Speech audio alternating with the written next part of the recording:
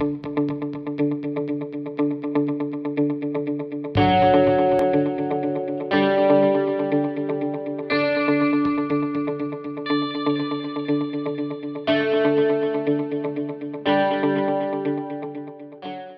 it's T with TeaQuilts, and we are again working on another t-shirt quilt. I mentioned it in another video. I have actually fused all of my pieces together, and I used the Steam Fast steam press. And if you have not used the steam press to do your interfacing, you are missing a treat. It went so much faster. It normally would have taken me 2 days to do these shirts, and I did everything in about 3 hours maybe. I didn't really time it, but I know it wasn't 2 days. So I have like various shirt pieces. This is a sleeve, and I wanted to use these stars along the bottom. Wasn't sure if I would put anything in the middle, so I just kind of fused some pieces onto the back. So I have this table here filled with pieces. Some of them are small.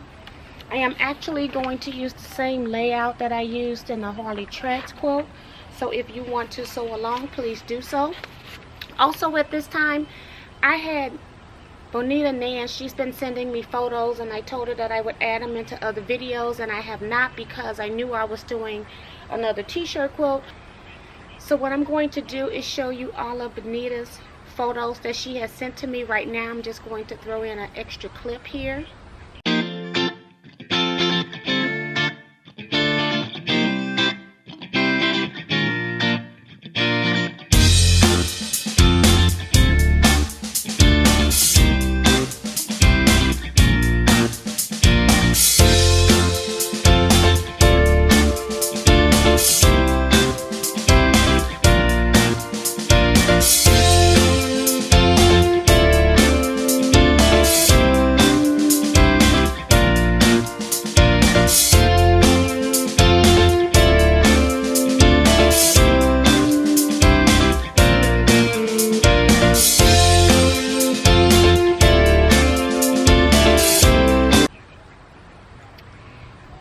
Okay, welcome back, and now I am just moving some of my smaller pieces off the top because these are going to be more fillers. I have written down the sizes on a piece of paper of all of my block sizes that I cut them into. I'm one of those people that I don't like cutting all of my t-shirt quilts into the same size if I can get away with it. And that's because I don't like them really floating. Like if I've got a little motif here and then I'm cutting a 15-inch block, that's not something that I'm attracted to. And so since this is my quilt, I thought that I would lay it out like the Harley quilt. Now a lot of these pieces are not quite as big as the Harley quilt. My largest piece is actually 17.5 by 14.5. And then they go down from there. So I am just going to try to lay this out with that thought in mind.